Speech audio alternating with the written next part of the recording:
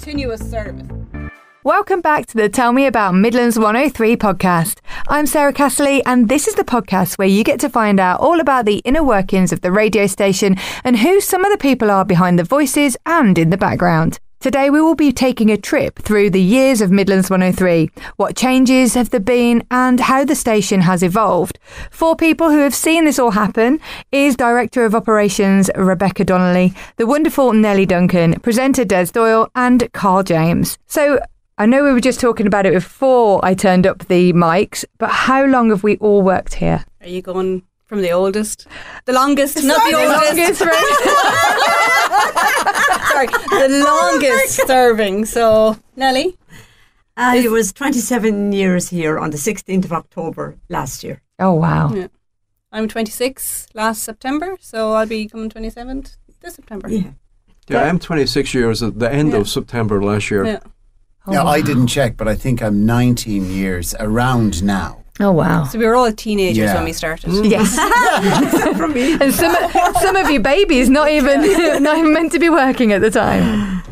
So it's one of those things where you immediately feel part of the family here when you start working here. And we have talked about that in other episodes of this. But Rebecca, why do you think people like yourself do stay so long at Midlands 103? Well, I think it's probably the people within the radio station. I suppose I started part-time, then I went full-time, and obviously progressed in different roles in the station. I think it's the people who are in the station have allowed other people to come in, to develop, to grow, and obviously what they've started out as may not be where they are right now. So as I said, I was on the phones, but I'm operations director now. And I think that's pretty much why. It's the people within the radio station.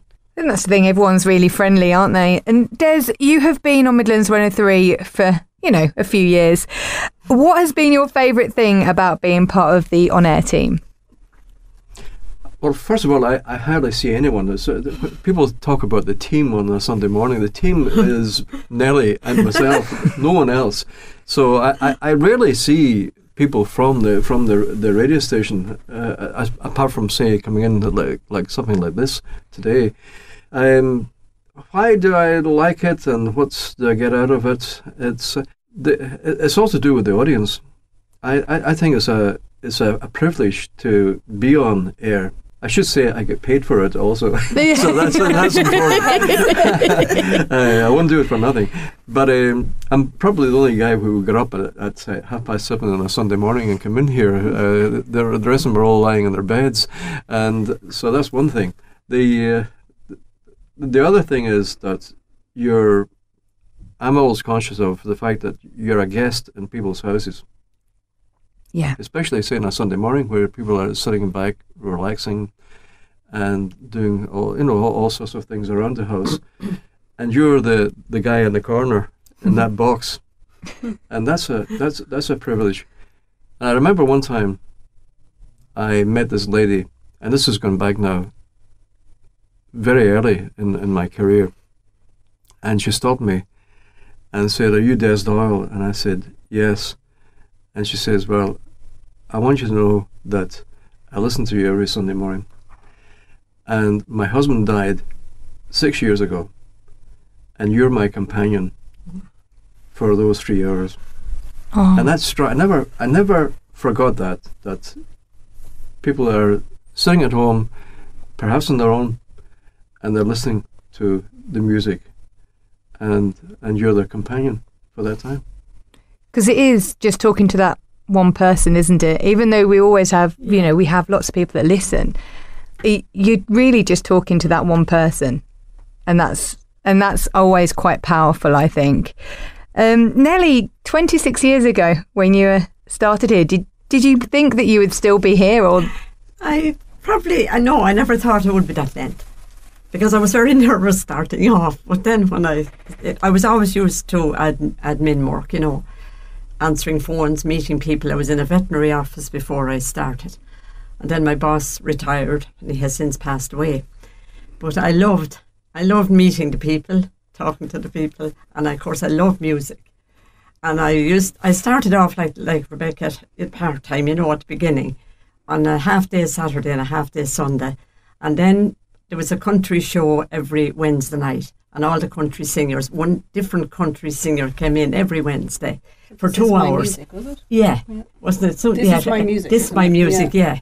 And the presenter, the singer would, present the show, and I took all the calls, and I got to know every one of the country singers, men and ladies, gentlemen and ladies, and they were all so nice, and I just loved it. And then Joe Yerkes was my boss then, and he asked me to do full day Saturday, full day Sunday. And then I started to come in the evenings, I think from 5 o'clock until 10. And then during the recession, the hours naturally were cut back, so I come in then for about 2 hours at night. I still come in on a Wednesday, Thursday, Friday when I'm not on days. I just love it, I just meeting people. You do a lot on You Joe's. literally walked in off the streets, didn't you? You walked in off the streets. Very much, yes. and you asked to meet Joe Yerkes, I didn't. and he gave you a job. I came in actually, I applied, and they said there was no vacancy. So they said, come for an interview. And I went for an interview. It was Martina McLean, actually, who interviewed me. And Joe Yerkes was here. And I said, hello, Mr. Yerkes. Oh, he said, Nelly, call me Joe. The American accent. So I did. I couldn't understand any, a boss being called by their name.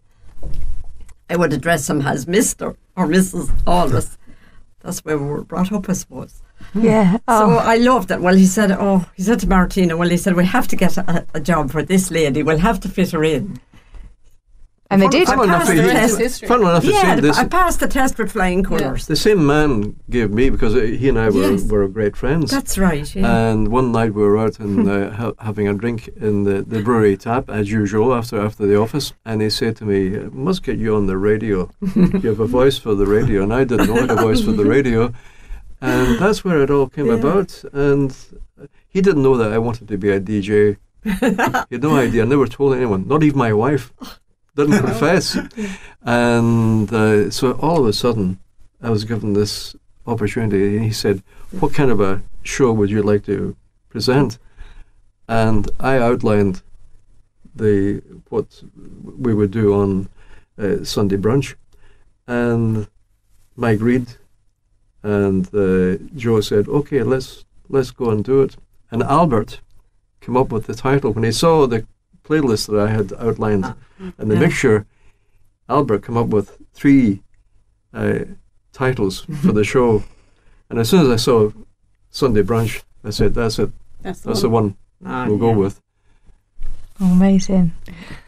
So, Cole, you've been here 19 years. I think so. You think so? I actually didn't look this up, but it's around that kind of thing. Did you, what slot did you start off? You now do afternoon. I think it was, yeah. Afternoon, and I did move to drive time for a length of time, and then back to afternoons again. So it was always in between those hours. Yeah, and Joe Yerkes was in charge when I got here first. And the most unusual thing I found in radio, and since that time, this is still the most unusual for me, having to wear trousers and shoes. I find that most unreal because it is the entertainment business, and I found that unreal. I do come from an accountancy background, so that's what I did in college and all that, but I just didn't like that. So I pushed that aside and went into radio, which, I love, and that's why I'm kind of doing that since, and I like everything about it. But I found it weird at the very start, wearing trousers and shoes, and that. What did you normally wear? Well, not trousers. Like when I mean slacks, right? I mean slacks. We had to, slacks. Yeah, slacks is in a suit, right? So there was no runners or jeans, and that part I found unusual till it changed, and that kind of was pushed aside, and that's the only unusual part I ever remember from my whole time. I just had a vision of you wanting to be sitting there in your pyjama bottoms or something. I looked over to see how your trousers go. I know, but look, that kind of thing. I mean, that's a small point, but from the image of radio, that I had in general, I was in one other radio station before here, but it was like, I don't think you would have gone in shorts at that time. I mean, like dressy shorts or whatever. It was the slacks as in trousers, and which I rarely wear in real life. So I just found that most unusual. There was a time when we had to wear ties. Shirts, ties, and jumpers, There was a time. Wow. Yeah. So you were lucky. I just escaped the tie part. Yeah. Yeah. So the dress code has changed. Have you seen any other changes in radio in Midlands 103 over that time, and what are the big ones? Well, I suppose the big ones really, for when I started and Nelly started, would be Down mobile in William phones. Street, yeah, wasn't it? in William Street. We didn't Yeah, have mobile yeah. phones. Our mobile phones No, were very, very new. And there was not no many people had texts them. or anything. It was Yeah. all, you had to It was be all phones. on the phones, and you were hopping. The phones were hopping. And all we the had time. dial-up internet. Yeah. It was dial-up internet. So when Nelly was sending a request to the studio, she used to run down the corridor. Yeah. She'd have it on a piece of paper, and off she'd go, leg it down to the studio and back up again. Good exercise. Yeah. The big change I thought was for say the presenters was the mini discs. Oh my goodness. We had these tiny mini discs. That's But why they're before called your mini mini discs. disc, Des, do you remember the carts, Carl? That wasn't used in to- my time. All right, so there was Yeah. ad carts, and basically in the studio, your ads were played on a cart, so one ad per cart, which was on kind of reels, and the presenter would have to swap them in and out. So every second one, they'd have to take A them lot out. of work to it. A lot of work. Oh, And yeah. then you progressed to the mini discs. Mm. And I forgot that, about that. the The carts. previous one. Yeah, I so forgot about during that. the news And every we had a hour. printout of yeah. how I had to move it back and forward, and Yeah. whereas now it's all there in front of Yeah. us, and it's so easy. Yeah, and the presenters have so much more time now to do with their content, to interact with their listeners, that they're not worrying about what ads are coming up that's already scheduled. Mm. But So technology is a big for completely, for yeah. us, Makes it for the easier, presenters is Yeah. a major thing. definitely, yeah. Yeah, you're concentrating on the things you should be concentrating on. You know, as opposed to all those other things with ads. You know, people don't care you're doing this or that or the other. If you were shoving in an ad, they just wait for the ad, wait till it's over. So you can concentrate on the music, and you're actually, you know, your chit chat. You know, so when you're busy, you would have been years ago because all this stuff wasn't done for you through technology. You hadn't much time to think of things. Do you know what I mean? So now you have a lot more time. So you should have, better links in between the songs make it more interesting for the person, tuned in. Because one of the other big changes that you had was the actual studio. You were somewhere else before here as well, weren't you? Yeah, we were in the Mall. The Mall in William The Mall. Street. So when I joined, we were in the middle. But when Yeah. Nelly joined, you were at the top floor in the Mall. That's right, the top floor. Yeah. Yeah. And then Charlie Lansbury opened up the Yeah. official opening when we moved to Yeah, the that- middle floor. yeah. And then we moved out to Access in 2008. Wow. And then bang, the recession hit then.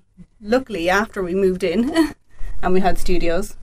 But Just one point as well, Vex, just before we moved, when we were in the town and it was the upper floor when I joined Midlands 103, I found it a big challenge not to eat food or drink coffee because no matter what entrance you came in, it was a Supermax at the front. yeah. And then at the Jenny's Kitchen, if you go in the back and I'd look, will I get a roll or a sandwich today? You might already have one. Will I get coffee? And the way out's the same thing, no matter what door you went. And the bank was beside us, so you Yes. could get your money out. To get Yeah, so there was there's all distractions that we don't have now in a business park as much because you're in a car when you pass the stuff, so it's a lot easier now. One of the things that has, I was just jotting down the names of people who are still here.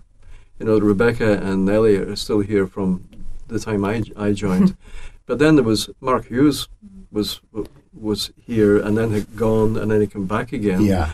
And Tony Christie was here also. And the trying to think who else And poor was Des Hensey, Lord rest him. Well, there was Des Hensey, And Frank Lowbridge. Frank Lowbridge. Yeah. They were great friends of mine. I really relied on them in a big way. And they also Big Ed was Yeah. another. Yeah. Who I wasn't as friendly with Big Ed as I was with Frank and Des. Des. But so the people who have still here. Roy has been here for a long, long time. I thought Roy was here when I joined, but he says no. He's maybe about 24 years. Yeah, We called him Roy the Boy. Yeah. He's no longer Roy the Boy. He's just celebrated quite a big birthday, hasn't he? And he said, you can't call me Roy Yep. the Boy anymore. Yeah, he's Roy he's used to do a 35. show on that. Yeah. Didn't he do a show at night, I remember? Roy? Yeah. the The Late Show. 10, Yeah. 10 o'clock at night, yeah. The Late Show, yeah. I remember when I was in school, he used to do it. He was part-time for a long time. He was actually, yeah.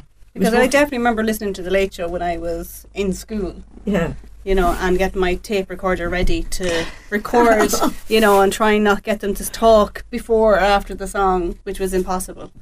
Yeah, I used to do that as well. Yeah. Always the top 40 or something like that.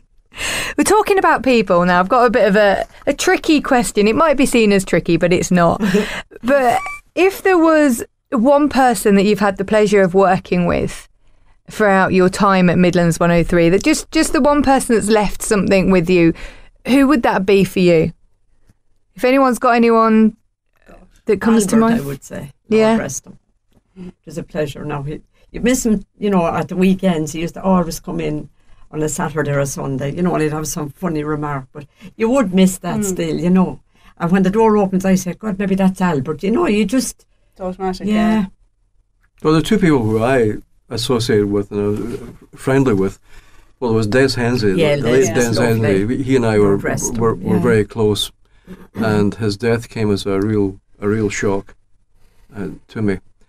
And the second person is Aidan Barry. Oh, Aidan. Now, he's an extremely nice guy for a start, and knowledgeable and technology, and helps me out of a lot of the time.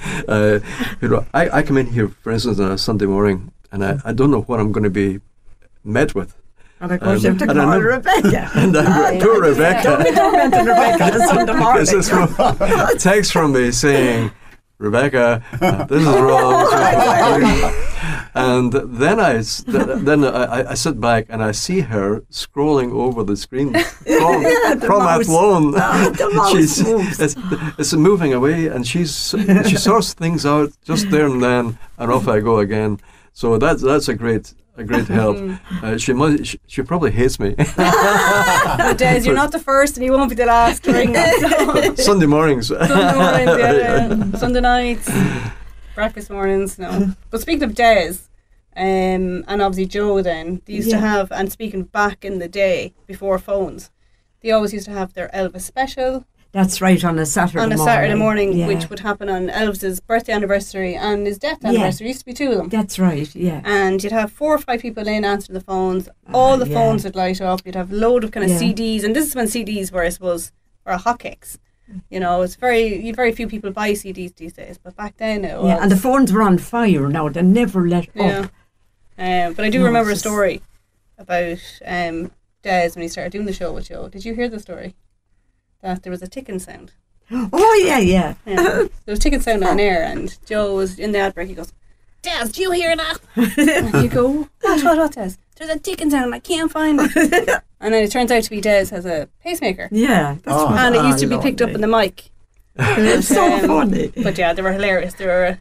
He played a trick. Des Hensley played a trick on me one time that I did the big bop quite a few times when Joe would be away on holiday. Yeah.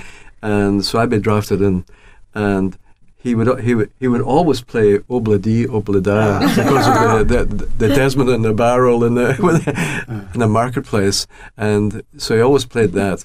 But there was one time I was actually doing the paneling and talking with him at the same time, and I don't know how it came about, but he slipped in Je t'aime. Oh my God!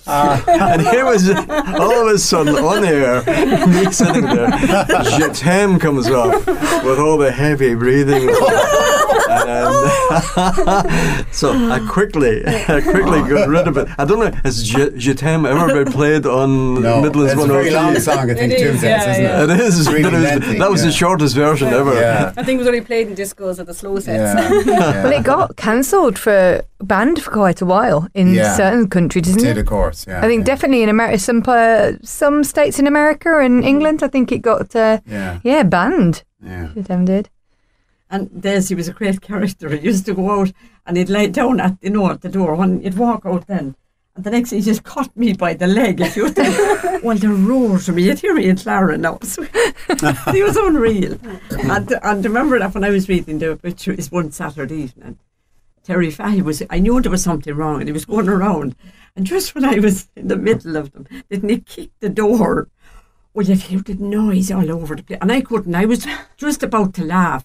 And I said, if I laugh, I'd be definitely gone. So I had to cough, just to cover up. Well, he was gone when I came out. They gave it an outrageous kick. That was in the old radio station. And of course, Mark Hughes was definitely unreal. You could do a whole show about Mark Hughes, Nelly. Oh, no. Carl, I used to do the any, country music at night. Carl, anyone for you? I'm trying to think there because it's a great question. And we didn't know about it before this. So I'm trying to think as I'm listening to you all, and I haven't got anything that interesting that I can think of. Like I've never fallen out with anyone that I've worked with here. So, and that's, I suppose, makes you like a place more, you know? So I've never fallen out with anyone. So there's nobody I can think of that was just, that I could mention here now. We said in a previous episode, when we were talking to a couple of the people up in the office there, that it is very much like a dysfunctional family sometimes here. Has it always been like that? I know, Des, you're a little bit different because you're on the weekends, but in the weekdays or even on the weekends, has it always been quite a family vibe? Yeah, family, it's always been, we're like a family, and it is because everyone is there for each other. So if there's an idea or someone's looking for help and trying to either fix something or something for on air, like a promotion, everyone will get involved, and the door is always open to, there's no one that you can say, okay, I can't approach that one and ask them something. Everyone is fairly open. And it is, it's always been like that. Yeah, yes, you'll have your rows, but like family, they'll be forgotten. Yeah. You just won't give them a cup of tea the next time you see them. But that's one thing. That's one thing that upsets me. Nelly, when I finished a show, I came out, and she said, "Oh, Pete brought me in a cake." I still have to wait or for some time to bring in. Aidan Barry brought me in coffee. And me, I think once a year I give Nelly a bottle of wine at Christmas, and that's it. I never bring. But these guys are doing it every. I used to Easter eggs. Easter egg. I used to. Do you know the Easter egg you brought in? The little milk. You know the little small one. cream egg. The one you sit in an egg up. Yeah. Well, that's all she deserved. So, but they bring in all sorts of things for her, and do I feel bad? Yes. No. Yeah. No, Pete always brings me a little bar of chocolate, and Aidan used to bring me. Oh, it does bring me a bar of chocolate. No pressure, Des. No. So you think that you get the hint, Des? No, the shops are not open when I come in here on Sunday. Or the coffee could be cold by the time you get here. Yeah. I'll forgive you, Des. But I make you the coffee, don't I? No, tea it is now. Yes. Yeah.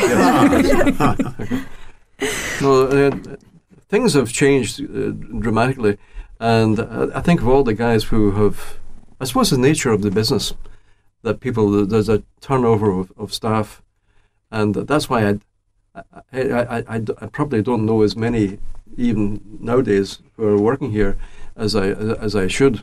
But listen, that's because I'm only in here on a Sunday. But all the people who I started with, it's amazing. I won't go through all the names because I'll probably forget lots, but they move on to other radio stations, or they retire altogether from radio, and I suppose it's a job that's not too many people like Carol, for all those years. That's quite something. Here, five you days have a week. lovely slot, Carol. Yeah, well, look, 12 to 3. it's a lovely one. Bear in mind, right, as Rebecca says, the doors are always open to talk. Or I don't think I've had an argument with anyone since I started Midlands 103, and I'm not just saying this because we're on a podcast. And I suppose that's partly due as well to the fact that, I'm show and go. So I do the show and I go. I don't work here after that doing something else. So I concentrate on the show, and there's no reason for me to be upset. There's no reason for me to be cross or anything. So, hopefully I sound happy most of the time because there's no reason why I shouldn't. So I can concentrate on the show. I don't have to concentrate on other things that I have to do before, other than my own personal life where I have to make a few quid as well. But, so for me, it's been very enjoyable from day one. There's been nothing wrong ever. And, I try and do every show. I said this to someone before, because someday it might be right, but I try and do every show like it's my last show, because, it's easy to get lackadaisical. And when you're on 5 days, and you're on a lot of time like that. So I do jizz myself up as much as I can and think, this is my last show, last link as well. So, and try and not have lazy links where there's a lot of presenters like that. I might get away with that, here and there. Not forever, but, this is type of a link for a song, which is nothing anyone could do. So that's, for me, I suppose, I can concentrate in the show. I'm not distracted in any way. So I've only myself to blame if it's bad, And it never is. Never. Ah, thanks. Well. I think it's important to be yourself also. Yeah. And I remember a lady saying to me years ago, you're the exact same on the air as you are off air. They say you have a very sexy voice. Whoa! No. Very sexy voice. Who said that? Oh, Nelly's filtering all these calls. But I took that as a compliment that I'm the same guy off air as on air. So whether that's good or bad, and I don't know about the sexy voice. Yeah, no, I've heard that as well, Nelly. Yeah, I bet you did. Yeah, I heard that. I know Yeah. well you did, Rebecca. Yeah, your wife said it as well. Don't tell Barbara. Because obviously you've all kind of come into radio, and I think a lot of people, you either come into radio because you love it and you've wanted to be in radio since you were, going through the motions with school and things like that, or you come in and then you get the bug. What do you think it is about sorry, asked the wrong question. What do you think the best advice is for someone that's coming in and wanting to work in a radio station? Or once they get in, what's a good way for them to stay or grow at a radio station? I suppose radio, a lot of people, we find it, I suppose, Carol, you probably, when children or students come in on work experience from college. Oh yeah, we'd have them in the studio for a while. A lot of the time they'll come in and would have the perception of there's someone on the radio. So Carol's presenting and someone reading the news and someone answering the phones, and that's it. That's it, nothing else. And they don't expect anything else. Yeah. But then there's a whole background to the radio station that they're so not aware of. There's the accounts, there's the traffic who schedule the ads, there's the researchers, there's the Massive operations, sales team. There's a sales team. Yeah. So there's all these other areas. So, and when you come into radio, Sarah, it's not just one job. You just don't come in and answer the phones. You come in and you could be on air, or you could be doing an ad, or no, that hasn't happened yet. But I've never been asked to read the news, so there's obviously no one's been out that sick that day. And speaking of that as well, Rebecca, it's always the first time, Rebecca. Yeah, a lot of people's perception of the news is that you get handed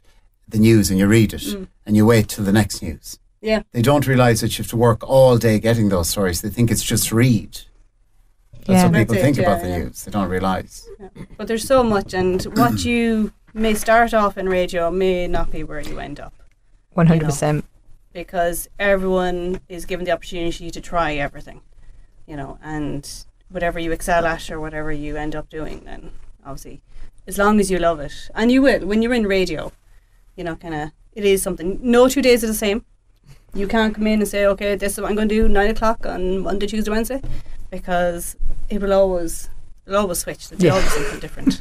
Yeah, it's not a sexy thing in the sense that you've got to be disciplined. People think it is great fun and so forth, but behind presenters like myself and Carol, there is a whole team, as you say, Rebecca. That's if they didn't do their job, then we would be in terrible trouble. We wouldn't be on. We wouldn't be on. Yeah. So it makes it easy for us. But people coming in, they first of all, they've got to get on with other people. That's number one with me. They have to be likable people, and like other people, and they've got to be disciplined. They've got to realise that they may have to be in here at 6:30 in the morning, or 6 o'clock in the morning, or whatever, all sorts of hours of the day, antisocial hours, and be prepared to do that. I make the joke against myself and say, well, there's nobody else who will get up at Sunday morning and come in here, so I'm lucky that way. But it is a discipline. It's not as sexy as people may think it is. Especially with the mornings, with poor Peter, who has to get up at 5:30 in the morning to get in on air and on 6:30. There is a lot that does go into it. But just one final question before we say goodbye to all you lovely people. If you could have, what's the one memory from the whole years you've been here, the one memory that makes you just go, I love this job? You can have time to think, don't worry. I know I didn't put this one on both. Yeah, it is. There's so loads many of memories. great memories. There's loads of times where you think, okay, the time of the Beast of the East, where the big snow. Oh, yeah. And there's many snow occasions where people went out, the MDs at the time went out and picked. You got picked up in your house. Albert came out. Albert went out in the Jeep and he picked up Radek and Roy and. Yeah. Did he pick you up? There's a time. Or did you get there was the ploughing with the storm when it was Yeah. closed down, because I live across from there now the last number of years, the ploughing in Mucklands, Scragan. You got the motorbike? It was, yeah, so basically what happened was the ploughing was cancelled at around 10:30, I think, in the particular morning. So I was on air at 12, but you couldn't get out of the ploughing. Everyone was coming out at once. Now, I could walk to the ploughing, but I had to go back and get my car, but I couldn't get out of where I lived. It was impossible. So I tried to get out of my car. So what I did was I pulled it in at Kelly's pub in Muckla, which is straight across from one entrance. And Albert says, I'll pick you up on the motorbike because I'll get by the traffic.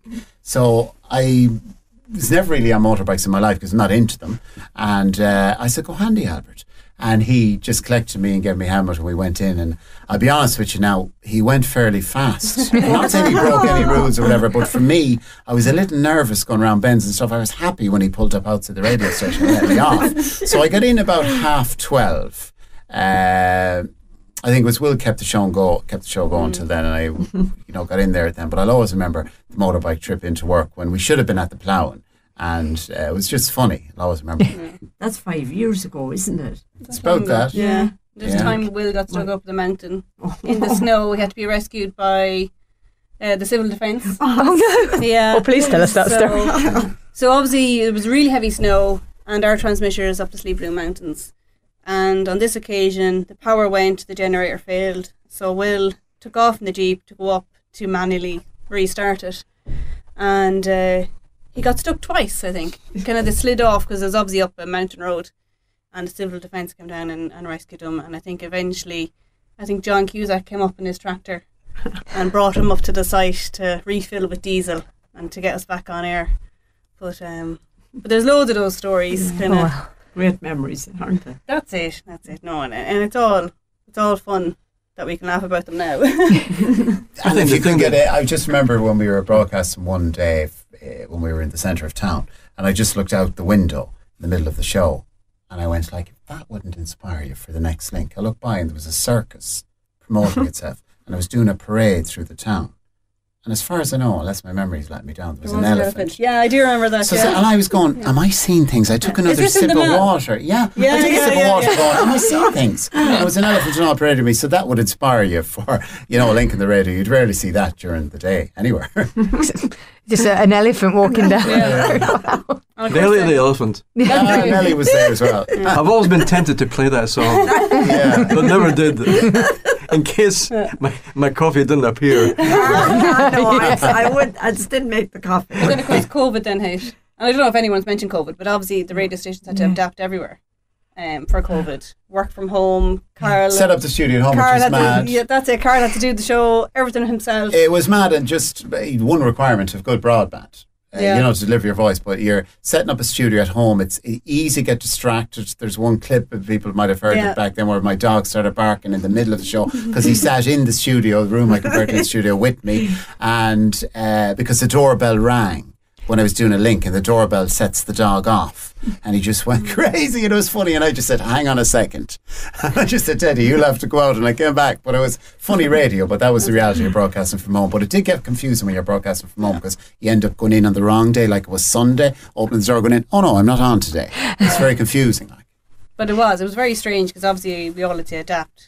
And when you think about it, it's all very surreal. Yeah. You I had to stay at home every Saturday, Sunday, and it went so hard on me. Oh my God. It. We barely made it through, Nelly. Very fierce upset over, We pre-recorded the show for, I think, 4 weeks, 4 or 5 weeks. Yeah. And it was, here again, it was Aidan Barry. He managed to get all the equipment together. Yeah. And we sat in my kitchen at home, and I had selected the music I was playing, and he then recorded my voice, and then that brought in the music, and then it took hours and hours to do this every week. That's commitment. Yeah. That's kind of that, because you wanted to get that out to your listeners, because you knew they were stuck at home as well. Yeah, of course, yeah. And you want to keep some sort of familiarity and continuity and keep familiarness, for them. Yeah. The thing that always gets me about it is when my kind of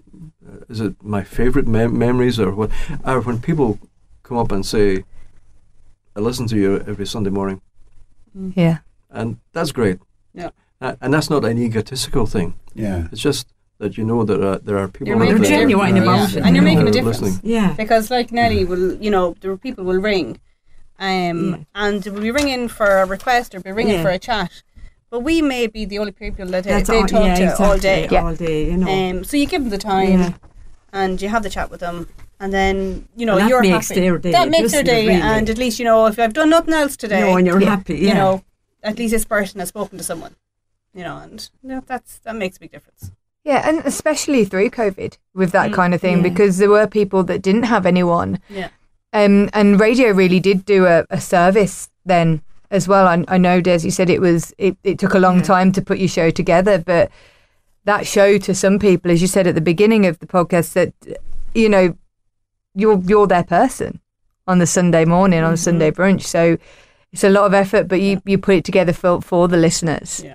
And on the other side, though, if you take a day off, Des, Nelly gets all these phone calls. Where is Des? Yeah. So you haven't put in for the holiday request to your listeners. Bring him back. So you need to kind of, Where is Yeah. he? That reminds me, I'm out of holidays. moving swiftly on. You can't have this. I do find that quite funny sometimes when people are on holiday. I remember the last time Will was on holiday, I got a few messages through on Facebook and in a couple of places. Where's Will? Where is he? Like worried. It's like, oh no, he's just taking a well-deserved break. Yeah. Because I think people get used to listening to people every day, every Sunday, every afternoon. So Well, it's just like that lady all those years ago said, "You're my companion." No. Yeah. It makes a difference, doesn't it? Yeah. You're the guest in the Yeah. house, and never forget that. Yeah. And they all say they're listening. They have you in the bedroom with them. Don't go easy, Nelly. That's a different show, Nelly. That's a I different mean show. the radio. That's for a different podcast. I know you're not in the bedroom with them. I know you're here. guys. Cara's then with his no trousers or shoes. That came across wrong. Sorry. No, you had the trousers on. we've learned so much in this. Funny. Before we go today, has any of you got anything else you want to say about working in Midlands 103 over the years? When I started doing the obituaries, I remember one Saturday, there was no one in the newsroom. They used to be in, do you remember 1 minutes? And Albert said, you have to read the obituaries today. I said, Albert, I won't. I wouldn't be able. I'd be terribly nervous. Oh, I went through them and I shook. Everyone knew that, that I was fierce nervous. Yeah. And I remember Michael Fox, he was a counsellor, and he rang me up after the show and he said, do you know now what you were going to do, Nelly? He said, you sit in front of that mic and just say, there's no one out there listening to you, just yourself. And I got that into my head for a while and I got real used to it.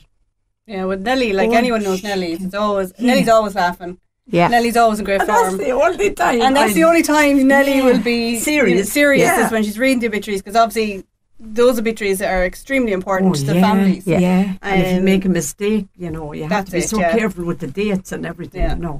But that's the only time you'll hear Nelly now really serious. Yes, the only time. Yeah, I think it's a privilege to be on radio, and I know we get paid for it, but it's a privilege that you're there and you're in people's houses. And it's important then for presenters like Carol and myself to be aware of that and to prepare as much as we possibly can for a show, and try and make it as entertaining as possible for the listener, so that they'll tune in. Yeah, but the listeners from next America time. and Australia, and all Yeah, over. that's Germany, it. It's great when you see you get people away on those. holidays too. They can be in Santa Ponsa or Gran Canaria, Lanzarote, and they go listening by the pool. You know, and it's a fanciful picture you paint in your own head. The listener tuned into that. Oh, I wish I was away on holidays. But it's great that they took the time to tune in on their phone, which technology lends you the opportunity to do now. But just to follow on what Des was saying, it's a privilege to be on air, and that's fanciful talk, but it's true. In that I said this to Roy a few weeks ago.